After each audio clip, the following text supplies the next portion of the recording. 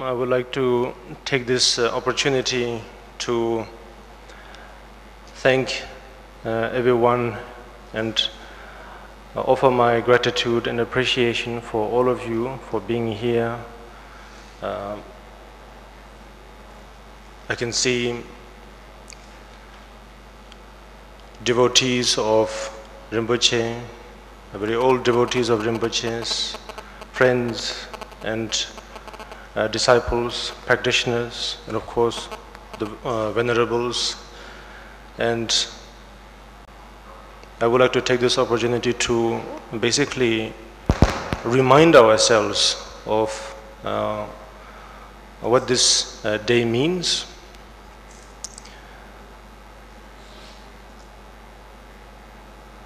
It is known to us that this day is a day to, from a universal point of view, a day to remember and celebrate also the life of a great being.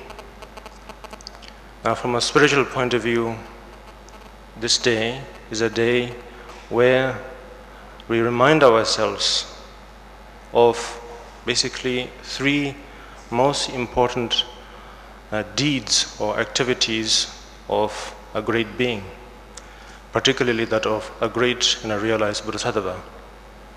That of course, His Holiness Kunzik Shama Rinpoche, his life. So the three things being that, just like the Buddha himself, the very birth, which is very important. Unlike our rebirth, the rebirth of a Bodhisattva is supposed to be a conscious rebirth, a rebirth where the intention is to benefit sentient beings, and it is through that intent that they take the rebirth. And so we must utilize this day and time to remember that. And of course, as we all do universally, we try to remember the life of the great being, that being basically the activity, the legacy, the contribution that has been made to this world. Just like many, many great beings that we know throughout the history, in present day, the life of His Holiness Kunzik Shama Rinpoche has been again a tremendous source of inspiration for all of us as devotees, followers, simply because of being able to protect, being able to preserve the very lineage that we know. Lineage being that of not just any lineage, of course, a lineage of compassion and wisdom, if you will. The teachings of Lord Buddha, the teachings that has survived, that has developed, that is developing as we speak for over 2,500 plus years. And such teaching has been brought to the various regions of the world. As we speak, of course, the very teaching has now reached globally and is benefiting countless of beings. With the message of compassion and wisdom, countless of beings are realizing the benefit of such timeless teaching, such timeless practice, a practice that doesn't require any effort at all. Simply by generating compassion, generating wisdom to others than ourselves, brings, first of all, great peace to ourselves. And that being so, it also benefits those who are around us. And this effect, of course, is timeless. It has been seen by the Buddha and by the Bodhisattvas. Bodhisattvas meaning those who are about to become, or those who follows the way to become Buddhas, beings. So they have seen it, they have experienced it, they have realized it. And the very being that we are talking today, that of the Kunzi Shamar Rinpoche, is such. And the legacy that he has left is, as we see, the practitioners that is left, that is here, committing their time and energy into further development and further understanding of what we can achieve, how much we can contribute to others, all the good things that we know, that we talk about. And because he has preserved this lineage, we are able to share in it, we are able to practice it, we're able to live with it. Live with it meaning that somehow integrate in our daily life, integrate in our everyday hectic and busy life, and find some meaning out of this. And this is the teaching that he has preserved, which in this very materialistic and difficult time and world, it's extremely difficult to preserve. Mainly due to what Buddha says, due to our emotions. Of course, the factor karma comes into play. It is a very strong force, a very powerful force that drives us to various limits. But nevertheless, by trying to understand the challenges of these karmas and afflictive emotions that we face every day, we will come to know, we actually understand how beneficial this practice of compassion and wisdom is. That it is the actual antidote to overcome these challenges. And so we have to remember what he has left for us, the very timeless and precious Buddha Dharma, and the understanding that we have for one another. So this is what we have to remember, and we have to make use of this opportunity, as previously Venerable Jigme Rinpoche has mentioned the precious human body. It becomes this precious body, or this body becomes in some ways precious because the opportunity that we have. At the same time, it's fragile because of the afflictive emotions and the karmas that is there, evident. So I would like to ask all of you to take this opportunity to reflect on the meaning of the compassion and wisdom. How is the effect of this? How beneficial it is by embracing these qualities, and by doing so, then we will come to know what is the benefit of actually having presence of great beings, great bodhisattvas in our lives. Because without them, then these teachings has simply no way to survive, has simply no way to actually flourish. It is due to these bodhisattvas' activities and their lives and their dedication that is being preserved, these teachings are being preserved and shared and made available for all of us. If we experience any kind of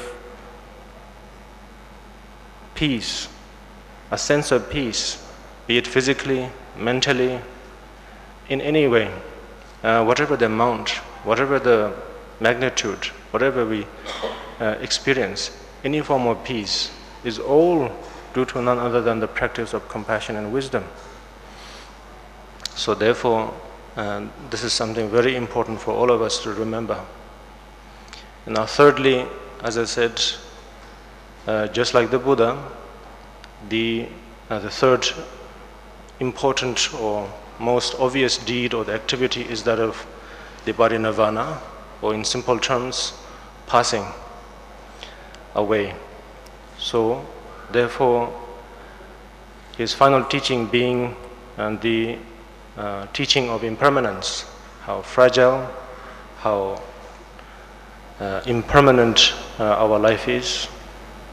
So even though we may perceive this in a very mundane way, in a very worldly way, that just such event or such occurrence is just a part of daily life and nothing more. But in fact, this is something more than that. It's actually, it should be received, it should be understood, it should be taken as a part of teaching, a part of actually direct teaching, yes. When such things occur, immediately it makes you contemplate and wonder about one's own well-being, one's own state. That if such a great being is able to pass away, then how about myself? How about others? And so therefore, it immediately brings that, not to say curiosity, but somehow that moment of reflection. So therefore, although, of course, it is difficult to digest, of course, such facts every time it occurs. For example, it could occur to someone very close to you, someone who's very influential to you, and when that happens, of course, it's very daunting, it's very emotional, it's very heavy. But nonetheless, there's something to learn from that, yes. In this case, meaning the passing of Rinpoche is simply a teaching, a way to remind ourselves of just how fragile it is, just how fragile our life is. So therefore, I would also like to ask you to equally take in, absorb the experiences you've had, and not let go of that experience, and somehow, let's say, be absorbed by our daily tasks and daily involvements, you know. So, because there is great wisdom in that, by remembering, how to say, the impermanence of every aspect of life, yes, every change of one's own way of thinking, one's own way of being, one's own way of behaving, and so on. So by focusing on these aspects, it gives us greater wisdom. The wisdom is not something that is gained from somewhere out there, but it is gained from within, from such experiences that you actually feel it from within. So by focusing on it over and over again, which is called a practice, of course. And for that, of course, you have to give yourself time, be a bit more consistent in a way, meaning that you give time to for this experience, for this understanding, for this wisdom to grow. So therefore, by doing so, then it becomes something timeless. It becomes something limitless in a way. Timeless meaning that it doesn't get exhausted.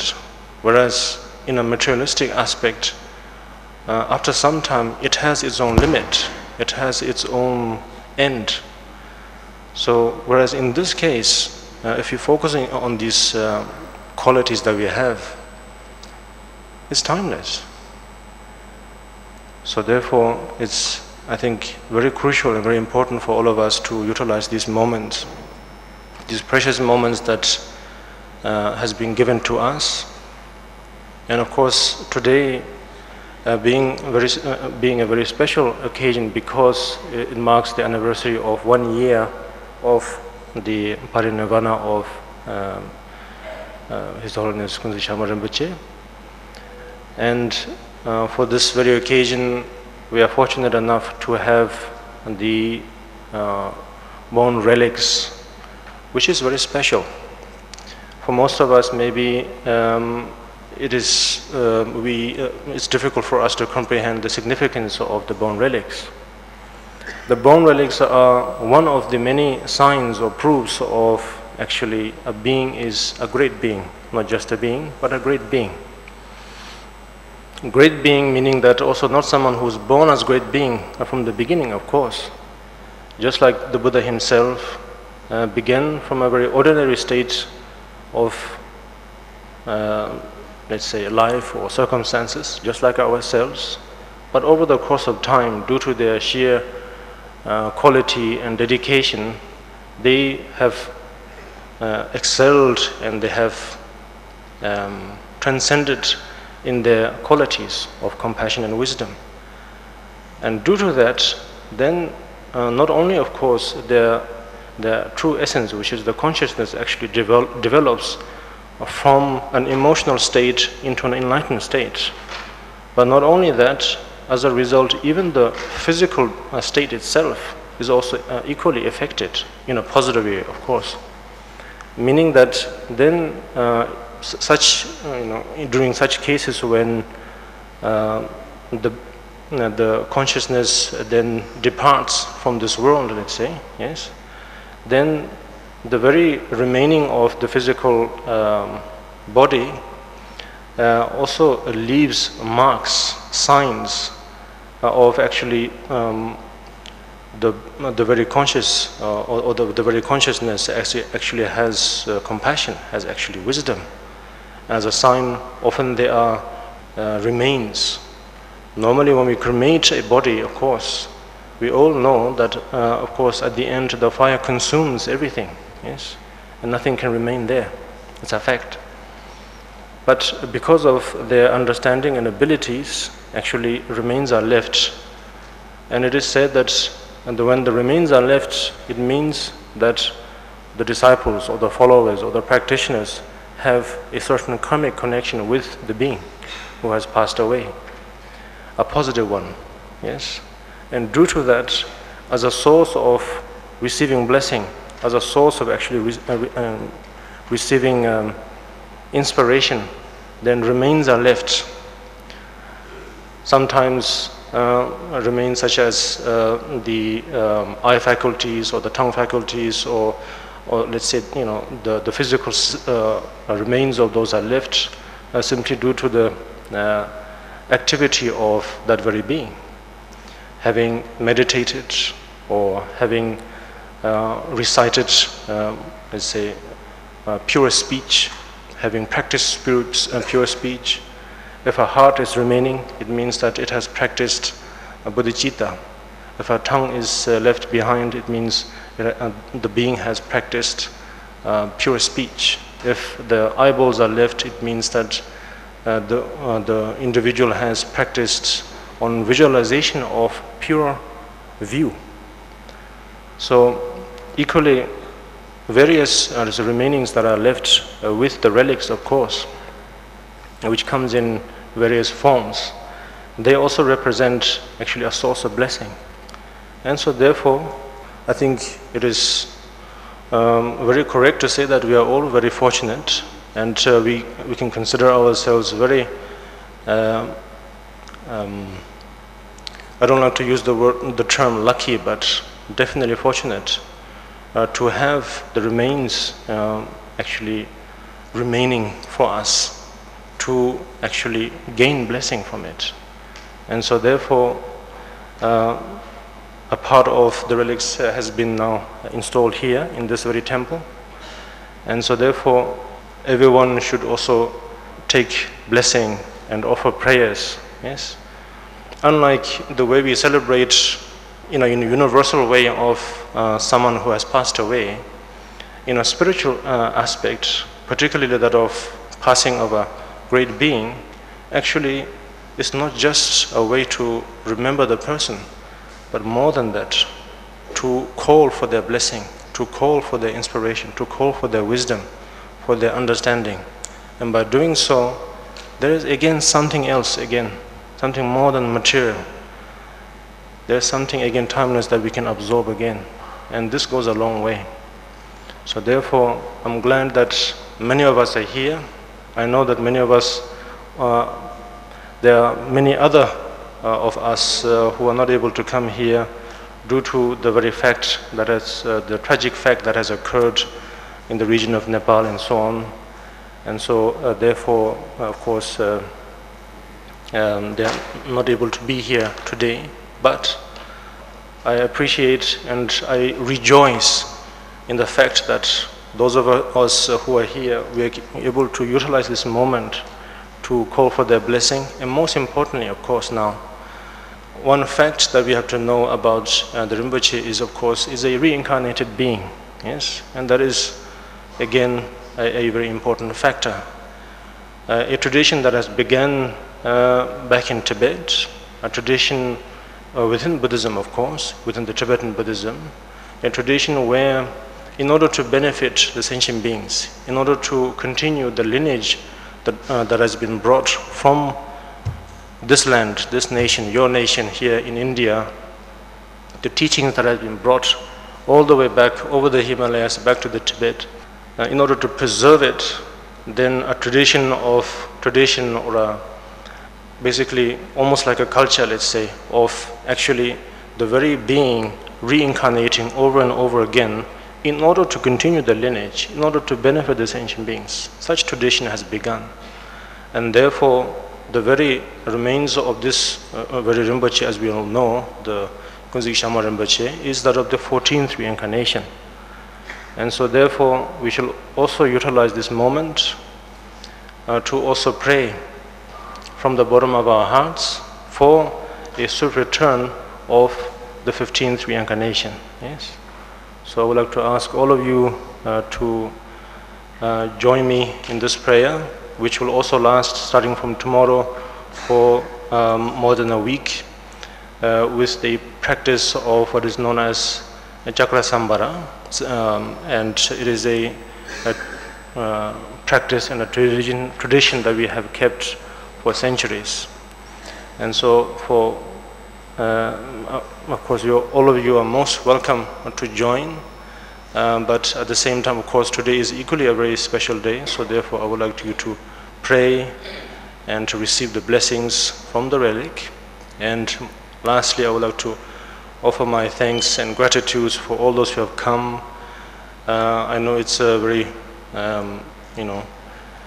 busy day, busy schedule, hectic engagements and so on, but nevertheless you took the time to come here.